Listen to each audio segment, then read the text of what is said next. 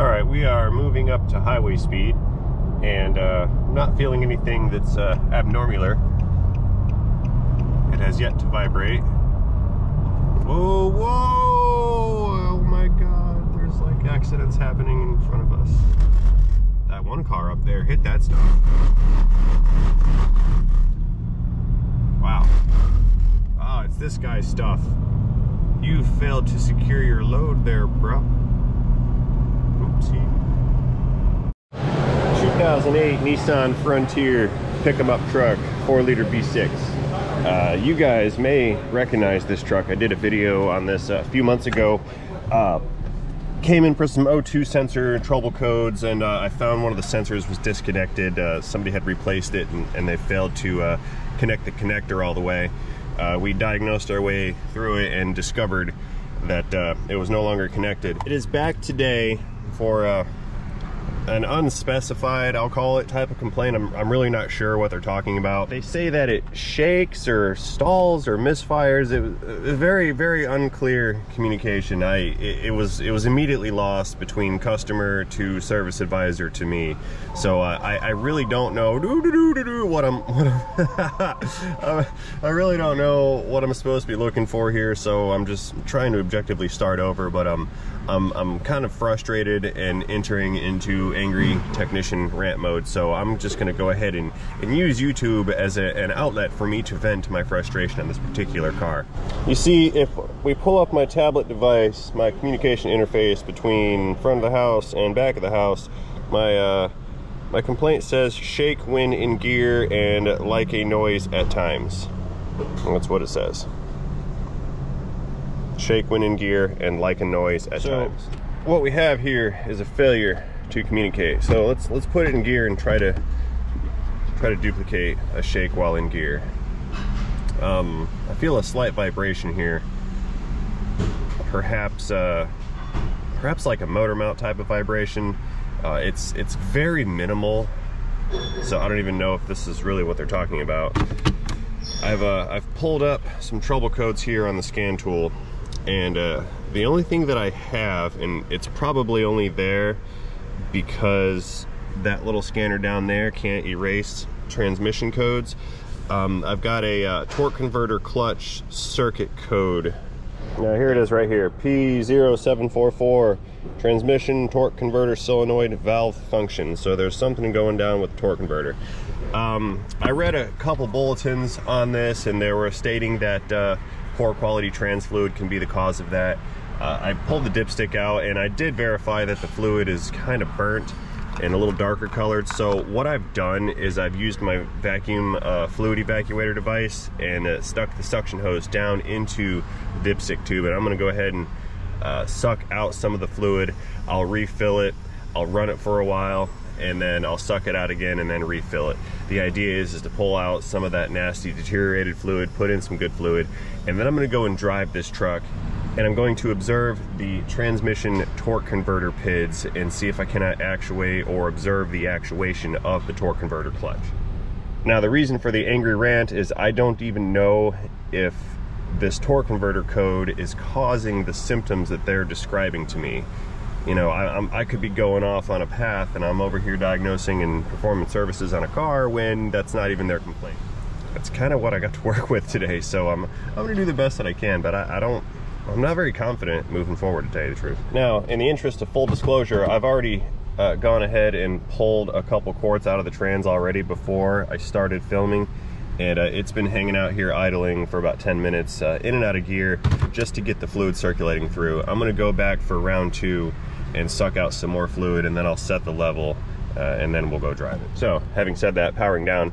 Okay, let's move that funnel. We'll put our evacuation hose down in the dipstick tube. This is going to be a process. Everything's a process. There.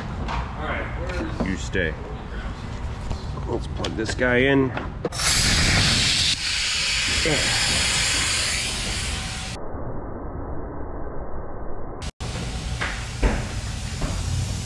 Alright, so we're about 9 quarts, or 8 liters I don't even know if this has ports. Anyway, we're 8 liters of fluid displacement exchange through this trans. So let's pull this dipstick filler, suctioner, and refill this guy. Set the level and go take it out for a drive. There we go. Empty this guy out using the gravity. Alright, now just for fun, I've taken a sample of that fluid that I extracted in a clear bottle, and it's not looking very good. It's almost got the hue of motor oil. I mean, you can still see some red in there, but it's clearly discolored and broken down. Alright, let's do one more refill here, and then we'll set the level and go for our drive.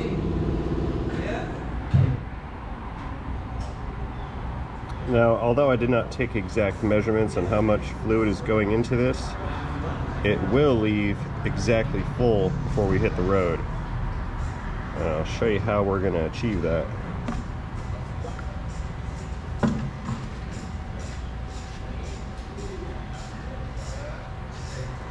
Okay, so if we look at our dipstick, we want our full level to be right around the top of the hatch marks. So what we'll do is I'll take my suction hose and I'll line it up, and we will follow it along until we reach the stop at the top of the dipstick. That spot right there. Now we will mark that spot with the thumbnail. We'll run this tube back down into the dipstick,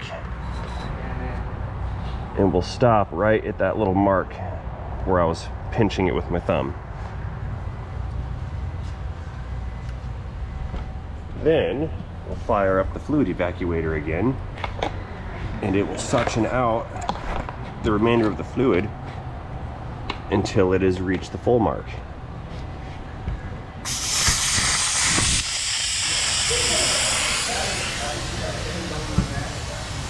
Here it comes. And we're going to do this engine running, because engine running is how we check fluid level.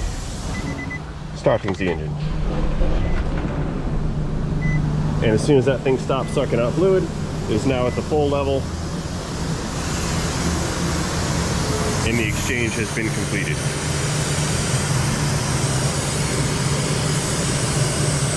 So we'll hang out here, give this a couple more minutes.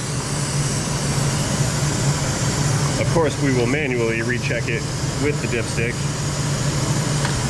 Oh! Come here. Gravity. Everything gravity. Twice. Butterfingers today. What's wrong with me? Okay, returning back to my hose is run dry. Powering down. Just check it with the dipping stick real quick.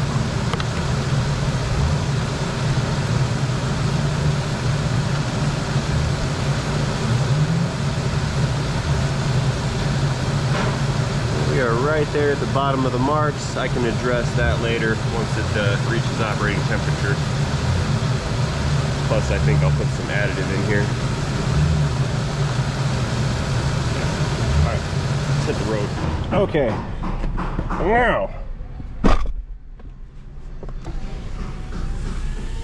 Okay, so there's our trouble code, P0744. Let's not forget that. I'm going to clear this code, just because I want to know if it's going to reset after we did a fluid exchange. Clear codes. I like to say fluid exchange as opposed to flush. Everybody says, you know, brake flush, transmission flush. And to me, that just sounds like a foul word. You know, you flush a toilet, you flush things away. But what we're actually doing is we are exchanging the fluid within the system. That's different than a drain and fill. Because draining and filling, you're not exchanging the majority of the system capacity. You're just taking out a portion of it and reinstalling a portion of it. And yes, that is similar to what I did here, but I think what I did here is a little, we'll call it the intermediate step between a drain and fill and a full-on fluid exchange. where you would connect a machine to it and perform a positive displacement fluid exchange, meaning the machine will take out a certain amount and it will put in the exact same certain amount in line with the way the system flows. And what I did is something in the middle, where I took out and replaced more than what a typical drain and fill would, but not as much as what a typical fluid exchange would. Okay, trouble codes have successfully cleared. Let's power it down and restart it. We're going to pull up trans data. Communicating. Communicate faster, please. Don't have all day. All right, trans data 1. We're looking for TCC, torque converter clutch. So let's find our TCC PID.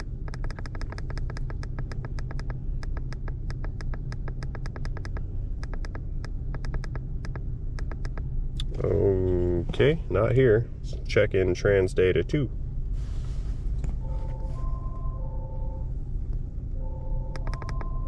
Pressure switches, temperatures.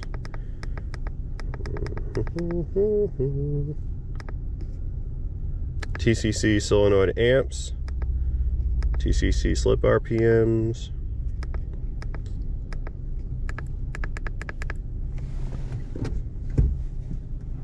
let's give it some throttle here. No amps.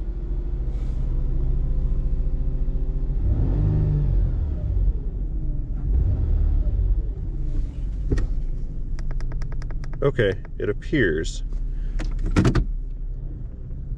that the fluid has had no reaction. Now keep in mind, I'm just kind of shooting in the dark here. I don't even know if this is what the problem is, but I'm doing what I can with the limited amount of information that I've been given. Also keep in mind that the last time this was here, I tried to hone in on exactly what we wanted to do with this and nobody could make a decision. So since no one else made a decision, including the guy that owns the car, I'm making the decision, so this is what I'm going to do. Don't get mad at me. Okay, it is in this moment that I've decided that I need more scan tool, because this scan tool does not give me any option to command any functions with the trans. I can't command the torque converter clutch on and off. I can't command any of the solenoids. There's not even a menu for commanding. So this is, I'll call it a read-only type of programming with this particular scanner. So I have now decided I need more scanner. Not right now, but it's gonna go into the mind. I'm gonna have to get something else too. Maybe an Altel, something that has a little bit more features. I like this one because it's super fast, but I have now just found that it does indeed have some limits. That being said, let's go for a ride. I'm gonna roll down to the interstate. We're gonna hop on the highway. We're gonna cruise a few miles. We're gonna come back up another surface street, and then we'll make our way back to the shop, and we will recheck for trouble codes to see if that torque converter clutch solenoid code has showed back up. All right, before we get started, let's stop real quick and see if we can't feel a vibration. No, negative, no vibration. Onward. Now, since this entire operation is one big festival of shooting in the dark, so to speak, I'm going to drive this through all manners of driving style. I'll do it aggressively, semi-aggressively, very passively. I'm going to put the drivetrain through all possible conditions that I can recreate, just to try to excite whatever condition it was that was causing that code and potentially causing the customer's symptom, which has yet to be defined. I know I've mentioned that more than once, and I'm probably beating a dead horse, but I'm going to keep on mentioning that. That way nobody can chime in the comment land about how you're just running off willy-nilly doing whatever you want to someone's car. I'm strategizing and I'm problem solving here. I will also reiterate a previously mentioned disclaimer that I do not do internal automatic transmission work. I would prefer to refer something like that out to, you know, the guy that does a lot of transmission work, and that's because it's kind of its own separate animal, trans work. Additionally, a lot of the different manufacturers have a lot of different types of transmission designs. Those require a lot of specialized training on that particular design, and it also requires specialized tooling on those particular designs, and I'm just not equipped like that. Whether it be the tooling, the training or the expertise to really confidently do any type of internal transmission work. Even GM stuff, like the 4L65s and 4L60s and 4L80s, things that I'm familiar with, that I've spent the majority of my career working on, with, and around, I still do not like to go into those units, just because it's not what I do. You could liken the concept to healthcare. You know, you've got your physicians, you've got your general doctors, then you've got your specialized people. They know a little bit about other fields within the industry, but they're by no means an expert. So when something comes up in the medical field where it's outside of your doctor's realm of expertise, they refer you out to a specialist, and they let that specialist tackle that particular problem. And I look at automatic transmission in a very similar fashion. It's just not for me. It's not what I do. All right, we are moving up to highway speed, and I'm not feeling anything that's abnormal. It has yet to vibrate. Whoa, whoa! Oh my God, there's like accidents happening in front of us. That one car up there hit that stuff. Wow. Oh, it's this guy's stuff. You failed to secure your load there, bro. Okay, crisis averted. You know, that one car that hit all that stuff back there, he didn't even stop. He just ran it over and kept going. Anyway, back to the task at hand. Let's do a downshift. Feels pretty good. It went back into overdrive. Let's reach down and click it out of overdrive. See what it does. OD off. That responded. OD on, also responded. Okay. Well, I guess the scan tool will have to tell us the story when we get back. Okay, we're going to simulate some real life driving right here by parking and shutting this down for a little while, and then we'll restart and go drive it some more. While I'm here, I'm going to look at this really nice Corvette. And that reminds me, you should subscribe to my channel. You could own a Corvette like this one. I'm not saying I'm gonna buy you one, but you could own one. And you can definitely subscribe to the channel. That's free. That right there, that's not free. That's 100 grand. I want one.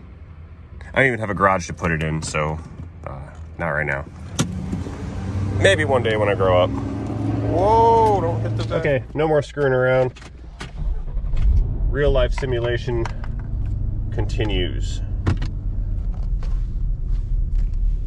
Let's get out of here.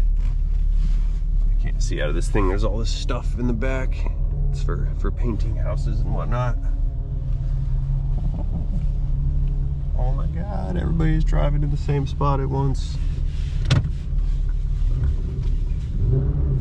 Yeah.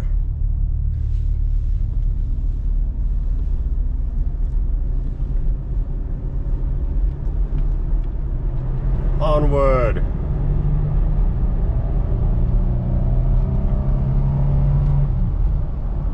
Okay, so I know that I started off this video with kind of an angry rant, trigger warning, so to speak, and it doesn't seem to be the case now.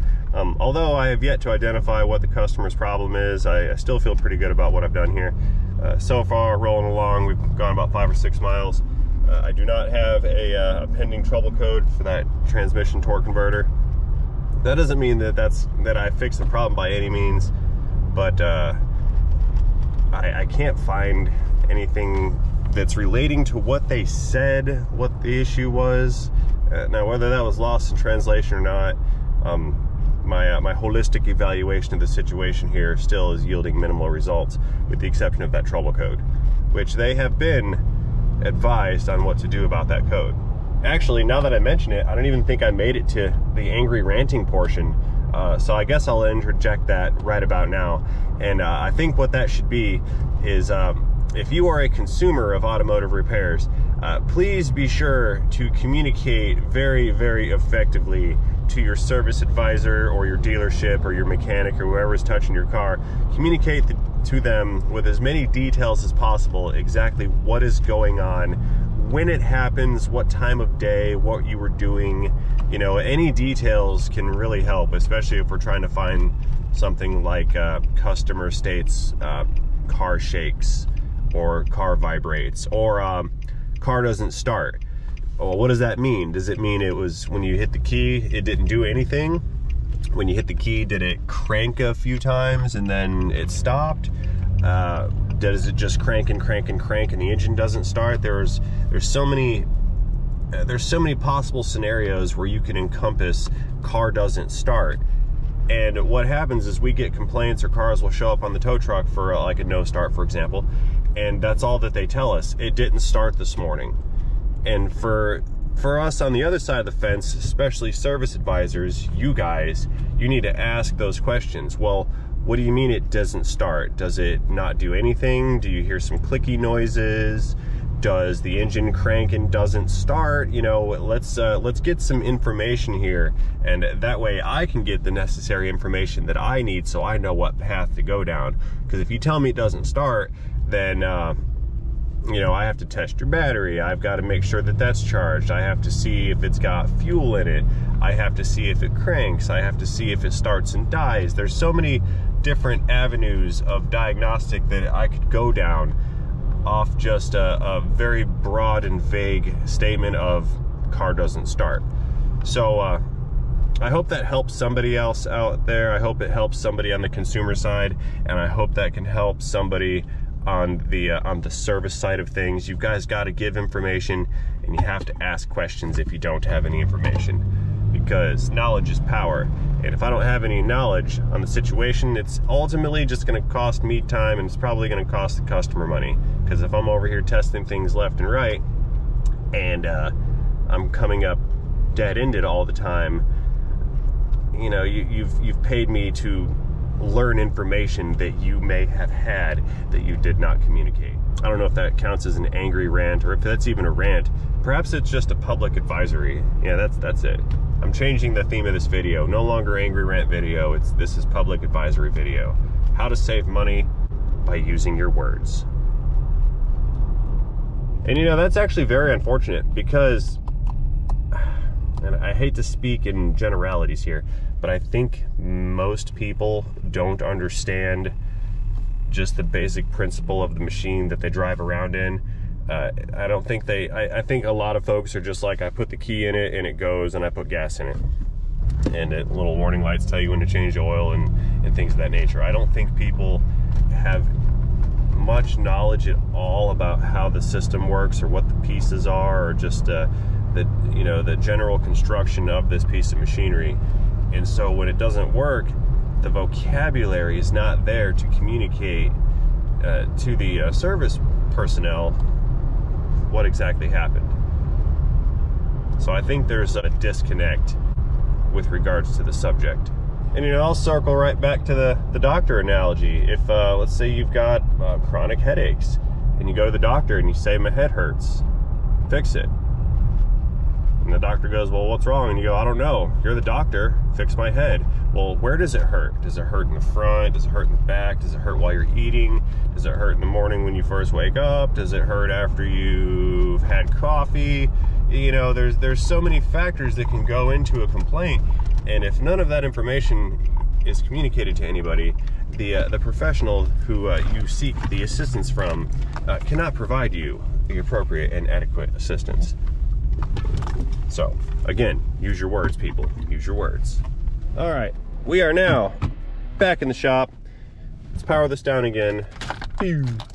We'll restart it again, and I will do one more code check on this just to see if that TCC solenoid code is rearing its head again. Wake up, scanner. Wake up. And if not, I'm gonna go let the service guys up front know what I've done, and I will type my story in and catalog that in writing, and we will then relay this information to the customer, and again, attempt to inform them with as much information as possible so that they can make an educated decision. although I have no recommendations other than I guess let's watch for this code to show back up in the future, and if it does, take it to the transmission guy and let the transmission guy sort that out. That has been my recommendation with regards to this code for the past, like, what, 3 or 4 times this car's been here. True, it's only made it to 1 video, but it's been here a couple times. And we keep telling them the same thing. So I have to wonder, are my thoughts being communicated effectively to the customer, or are they not receiving all the information that I am providing to my personnel on my end of the business here? But I will determine that. This will be my running experience. This will be my running... Why are you not communicating? Angry technician. Begin communicating now. Do it.